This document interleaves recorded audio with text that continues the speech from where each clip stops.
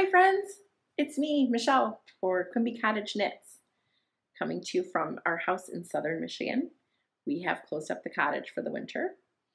If you're new, welcome. I'm really glad you came. And if we're old friends, then I'm glad you're here as well. You can find me on Ravelry as MK Hansen, and you can find me on Instagram as Quimby Cottage. So, hi. It's a nice fall day here. It's a little bit brisk out, but windy.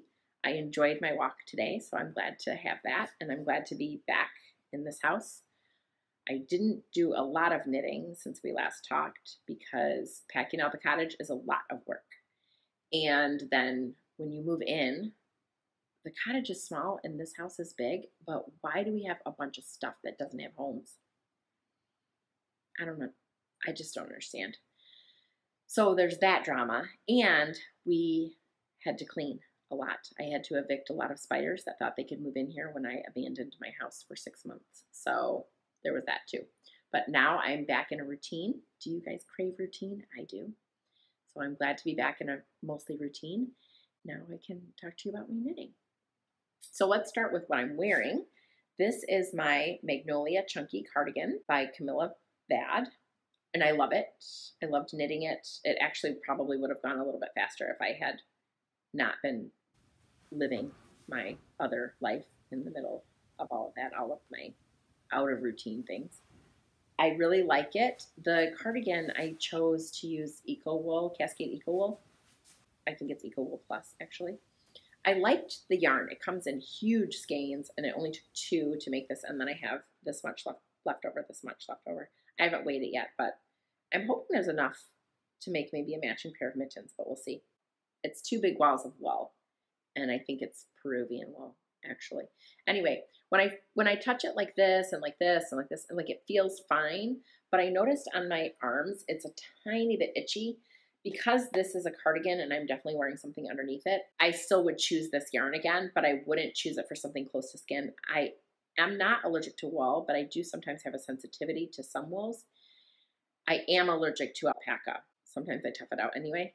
If it's especially nice alpaca, like the Fiber Company has baby alpaca in that Road to China light, and I have a sweater in that, but even still I wear a silk tank underneath that because I like to tempt the fates. There you go. So anyway, this is my Camilla cardigan. I'm sorry, that's a lie. This is my Magnolia Chunky Cardigan. So let's dig in to this. First, I loved the knitting of it. I think it went pretty quickly. I did lengthen it a bit. I think I added 3 inches between the underarm hole and the hem before I started the lace pattern. It's top down. And I knew that I would want something a little bit longer. So I did that. I'm pleased with it. I did do shortish sleeves, which I like because, as I told you, I wear my sweaters when I'm cleaning and cooking and what have you. So I wanted something I could just throw on that I didn't have to worry about. And I don't have to worry about keeping the sleeves pushed up or ruining them. It's exactly the layer of warmth that I need in a sturdy enough wool for me to be able to do the things that I normally do. So I'm pleased with the pattern choice. I'm pleased with the yarn choice. Let's talk about the buttons. The picture in the pattern shows a sweater with buttons, but it also shows a sweater with these cute little crochet buttons. And I was like, that's what I want. Because let's be honest, I'm never going to button this sweater shut. I mean, why would I do that? I'm never going to do it. It's just going to hang like this and it's fine. So I didn't even really necessarily need buttons, but I liked the look of it. So I decided to follow the directions and crochet the buttons. So let me find, so I have a bowl of buttons here, look, friends. So look, here they are. Aren't they cute? But look here, there's this one here. So look at, let me put these down. Look at this button. Isn't that just the best ever? I love it. So the pattern has you crochet and then do 3 rows. 1, 2, 3, I'm pretty sure. It's a free pattern on Ravelry. And then stuff it with a little bit of stuffing. And then I left the tail on my other ones so that I could attach it. So I went ahead and made 10 of them because that's how many buttonholes I made. And so I love it. So yeah, I made 10 of these. And then I attached this one. And guess what I discovered? Look, friends. That's right.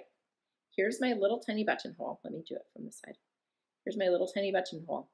And here is the giant button. Giant button that I made to go with it. So here's the thing. These were a little bit fussy to make. I can't decide if I should fuss with this and make 10 buttons again, smaller, and then attach them. Well, first I would check to see if it would be smart. So I could maybe make this and leave off one of the rows and see if that would help. Maybe I could do that. I have to think about it. But I thought, of course, I'll just take some shortcuts and I will just find some buttons, because my plan was that I wanted to make this and have it wearable this weekend. So I had it in my head that I was going to be able to wear it. So I wanted it to be done. So I have this button jar and this button jar. Do you think I have 10 buttons that will go on this? 2 button jars. Not really. Maybe I could find 10 in this. They would be 10 that didn't match, but they would be 10 like cream colored ones and white. See that? These are mostly white buttons. The dark ones that in there, they're metal. We should someday do a button show off, right? Because these metal buttons are gorgeous. Look at. They're too big, and I probably don't have 10, but look at. Aren't they cool? They're so regal. Okay, so I leave the metal ones in here too, but these are mostly white buttons. So I could look in here and see if I could maybe find 10 that are sort of alike. Should I do that, or should I try to sew them? Or should I try to make new ones? You should tell me in the comments below what you think. So in the meantime, for button placement, when I make my cardigans, so I did not steam this yet. I do need to steam. I blocked the whole sweater, but I have not yet blocked the button bands. So I need to steam those a little bit. But what I do to show where I want them is I lay the sweater down flat, and then I put a safety pin, one of these removable safety pins, in the buttonhole, and then I see there, and then I know where they go. So yeah, I'm not gonna button this. What am I talking about? Do I even need? I do need to add buttons. I need the buttons.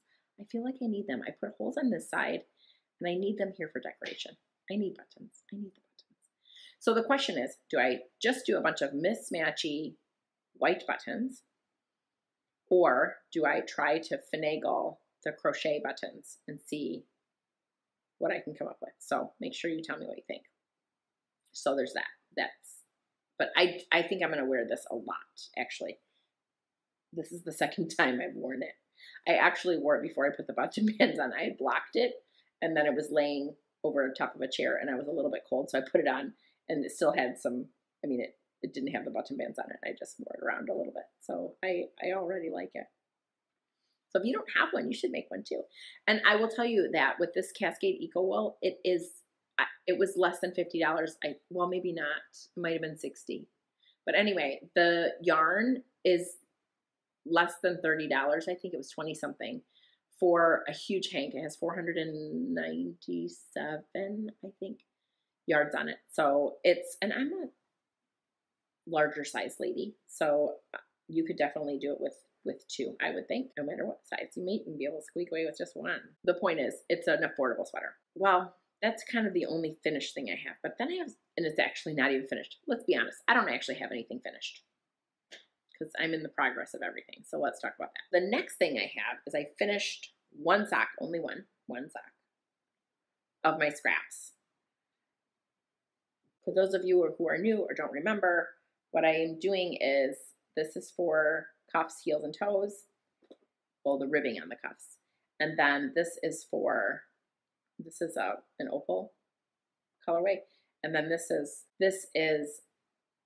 a blended colorway. This is Skein Cocaine, her special yarn, which I really love. So what I did was 1 strand of this and 1 strand of this, and I ended up with this scrappy sock. And look at how much do you love this fabric?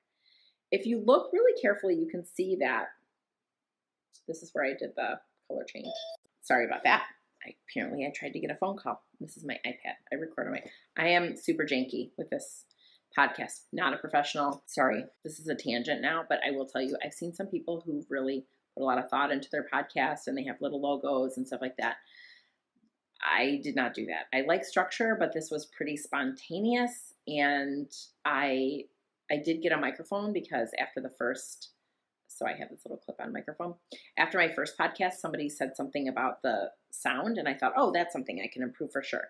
But the rest of this is just like a little hobby for me. I don't plan on it being anything more than that. I just like to talk to you about my knitting, and so I didn't really want to get into, I'm happy to learn a little bit of the software and the editing and stuff like that, because I do like to learn, but I don't have any plans to make this, like, this is not Christy Glass Knits here. It's a little bit more, it's a lot more casual. So sorry about that, or welcome, whichever one floats your boat. Anyway, back to my sock. So this is that sock, and this is the side where I carried the yarn. You can see there's like a little, it's unblocked, and there's a little bit of a blip there, sort of, but I think that will go away when I block it. And this is what it looks like otherwise. If you look at it closely, you can sort of see how that opal sets a structure to the sock. You can sort of see the pattern of the opal in that. See that? But that special yarn, that like from Skein Cocaine, that is, just breaks it all up. And I just really enjoyed making this fabric. So I think these might be for me. I tried them on. I think they fit me. They might be a little snug. I tried them on before I Kitchenered the toe. So we'll see. If they're a little snug, they'll be a gift. I have a couple of people that I knit socks for whose feet are just a tiny bit tall, smaller than mine. And so they can go in a gift pile, which I don't want to say the C word, but it is coming. I do want to say the C word, not in a way that's pressured. Let's say that. Okay, speaking of the C word. So I wasn't really that excited to be making these buttons. Look, I have a whole bowl of these buttons. Look how cute they are. I mean, it's cute in a, if I took these buttons, if I untethered this string here, they're just, it's cute to have a little, like they would be cute little, maybe like decorations on a Christmas tree, or like a little garland, or these would be super cute on the top of a tiny little baby hat. So cute. Or on the cuff of a mitten, maybe.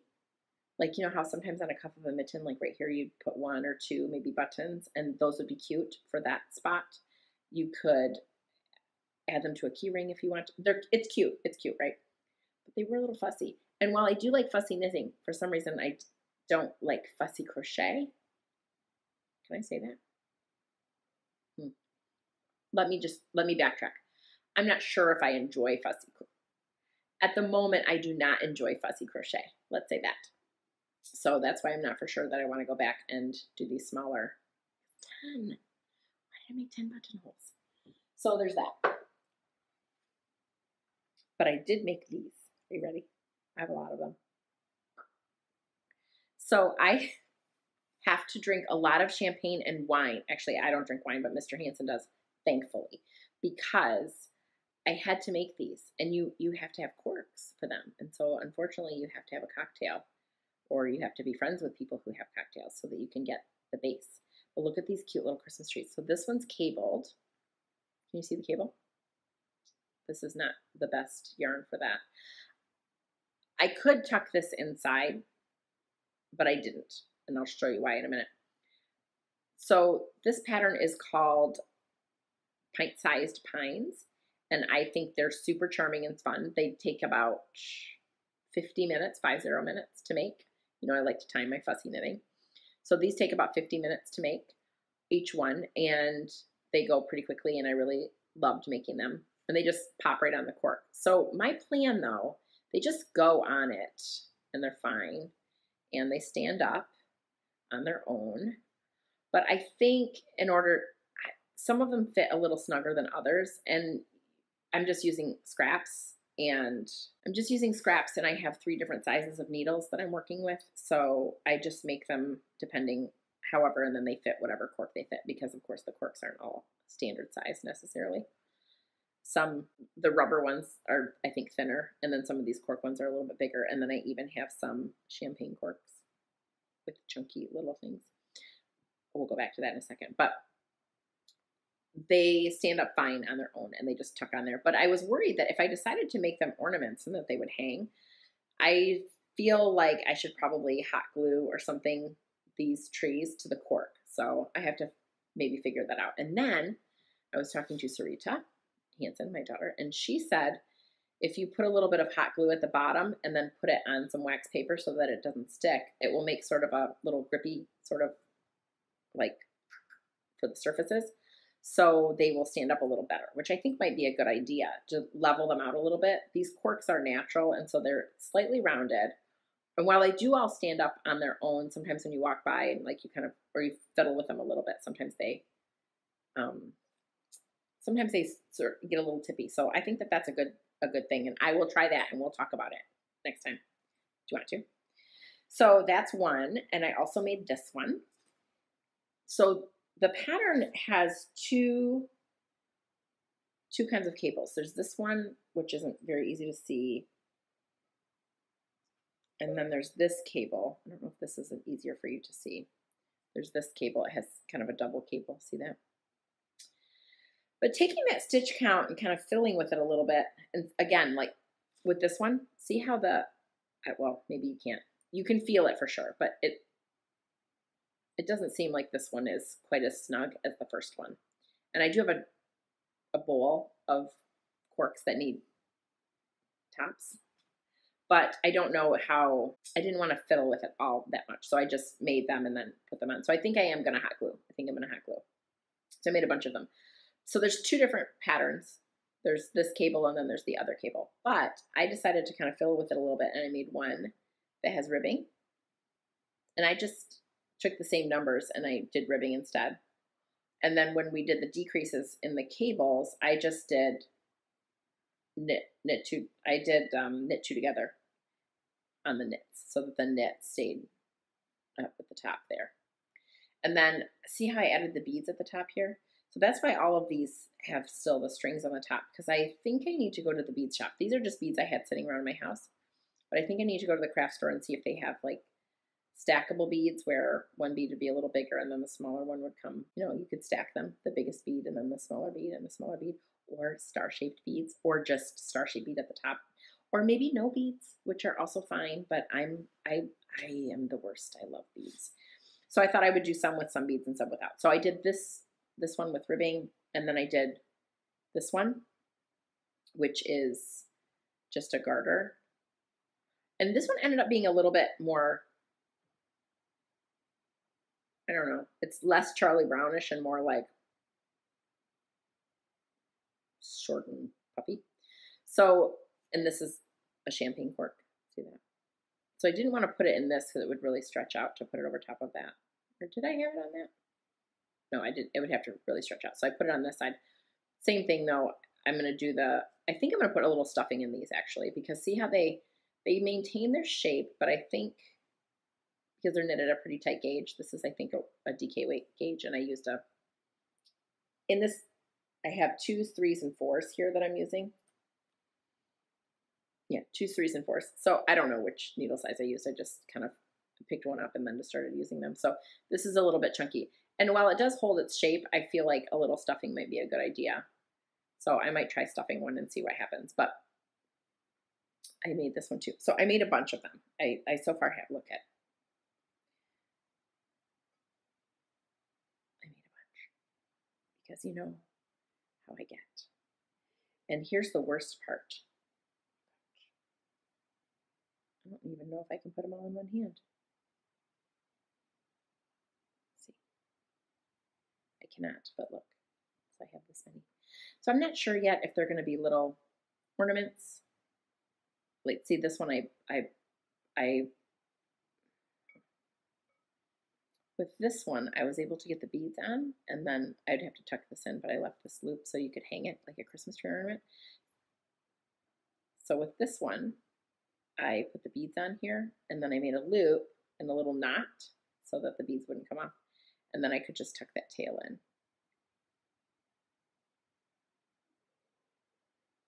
So I can't decide if they should be ornaments or if they should just line up on the mantle. And I can tell you that I'm probably not done with them.